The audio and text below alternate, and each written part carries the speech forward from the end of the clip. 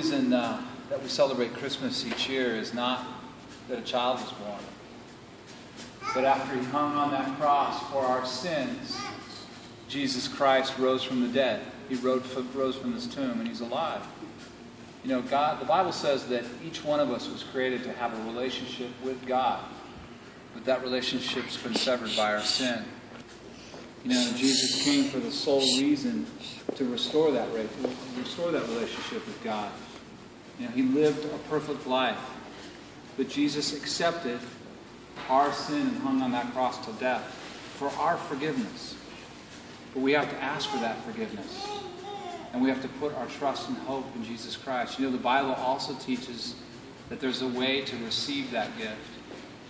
And to receive that gift, you have to turn. To turn from your sin.